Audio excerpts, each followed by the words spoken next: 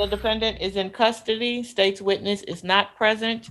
SPD has not appointed counsel. A trial put on hold. Based on that, I will adjourn the matter for cause. Because no public defender could be found. The public defender shortage is having a severe impact in courtrooms across the state.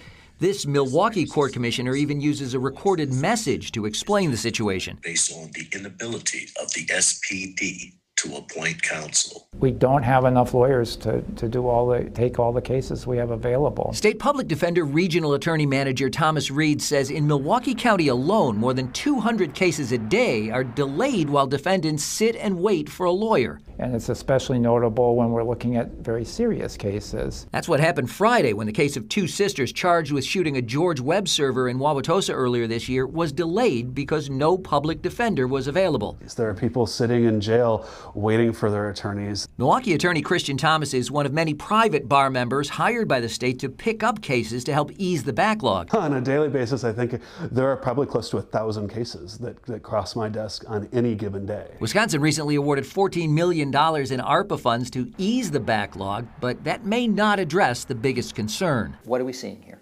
Well, I think what we're seeing is a social justice crisis.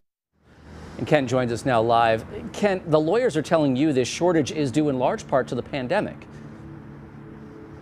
Yeah, that's right, Patrick. You know, the court shut down for a while during the pandemic. That created a huge backlog that's going to take quite some time to work through. But in addition to that, because of retirements during the pandemic, there are about 35% fewer private bar attorneys in that pool of lawyers for the public defender's office to turn to for help in clearing that backlog. So more cases, fewer lawyers. A bad situation, not just here in Milwaukee County, but really all across Wisconsin. Kent Wainscott reporting from the Milwaukee County Courthouse tonight.